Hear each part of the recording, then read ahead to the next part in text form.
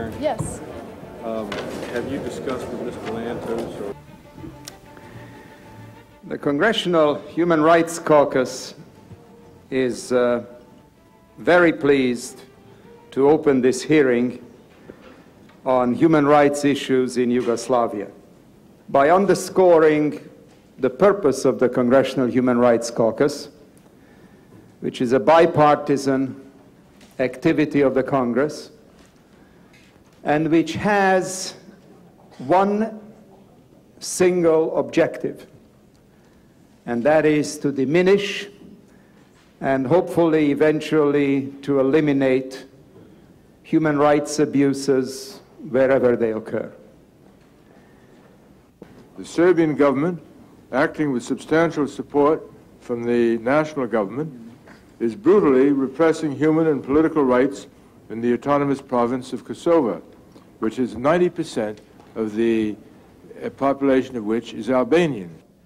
We should do it because it is right, and in the long run, it works out the best. But I fear that our State Department and others have worked out or are embracing a system of trying to be friendly with the Yugoslav government, not wanting to ruffle any feathers, and we are overlooking a very serious human rights problem. It's time for the United States to demand justice in Yugoslavia. No more business as usual in Belgrade. No more business. We want Yugoslavia officials to know that as long as they abuse their own people, they shouldn't expect any support from America. The raging tide of democratization in Eastern Europe makes more salient the issue of human rights and political autonomy for ethnic Albanians in the Kosovo province of Yugoslavia. It gives me great pleasure to call on a distinguished former colleague, most effective former member of the Executive Committee of the Congressional Human Rights Caucus, who has fought for human rights on many continents and in many different situations, and who has taken such a prominent leadership role on this issue, the Honorable Joe DioGuardi. State terrorism is alive and well, maybe not in Moscow, but in Belgrade.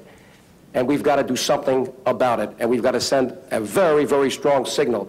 I was forced to go and testify.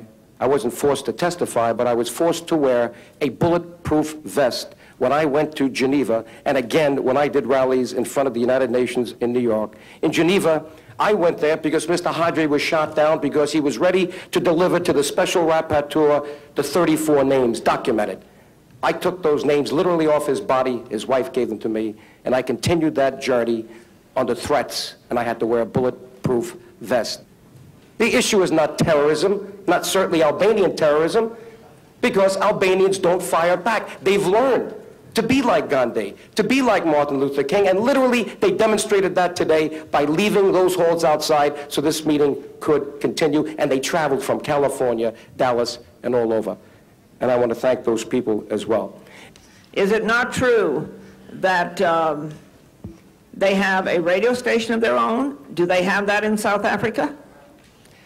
Let me say this. Do they? You compare them, Mr. DioGuardi. No. Listen, we can't go with relative justice. We have Mr. to go DioGuardi, you made some very inflammatory statements here. I did, because Mr. Milosevic has been very inflammatory against the Albanians, and someone has to speak up against them, and thank God we have the Congress of the United States to stand up for oppressed people, including the Coast Guard. Yes, but Mr. DioGuardi, you need to be accurate when you're a witness, especially when you're a paid lobbyist for a group. I'm an ethnic Albanian. Now you have to be accurate. I'm an ethnic Albanian. I'm an ethnic Albanian.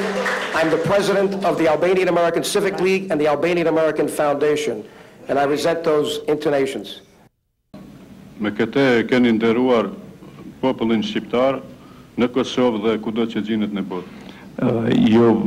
You've shown the respect and the honor for the Albanian people wherever they live, with this invitation.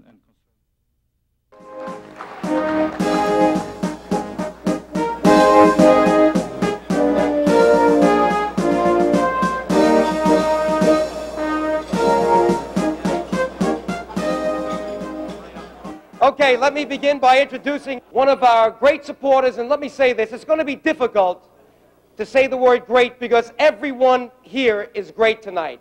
And now the United States of America is so lucky to have someone with the background of Tom Lantos, and when you get Tom, you get Annette. Let's say hello to Tom Lantos!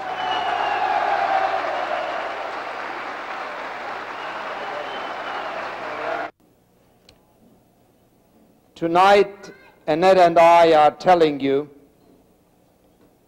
that we are deeply grateful for the privilege of being at this historic evening. And if you'll allow us, tonight we feel like Albanians.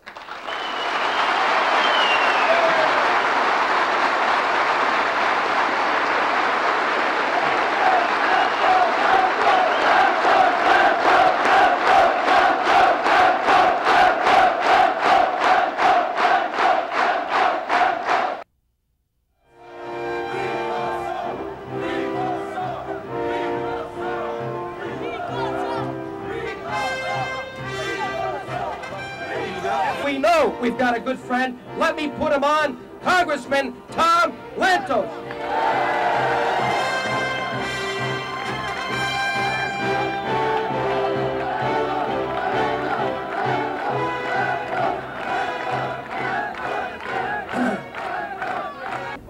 The winds of freedom and democracy are sweeping the whole of Eastern and Central Europe, and they will not stop at the borders of Kosova.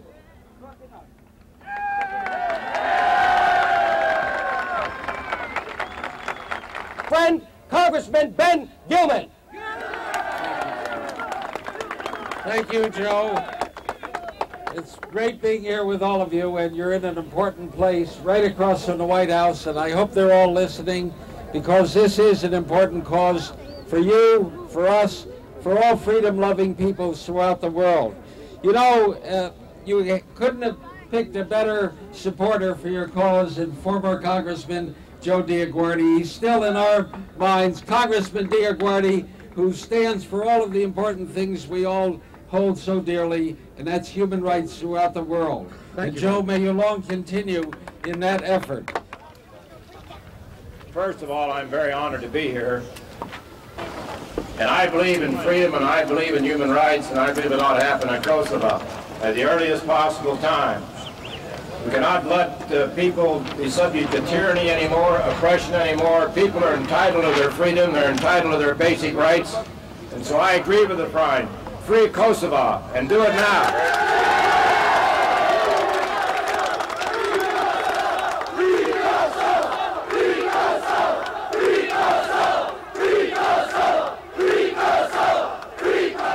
Do you want to stop? No!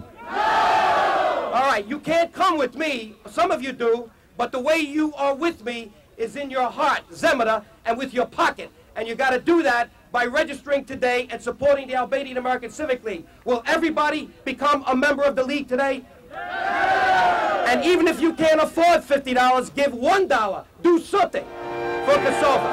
All right?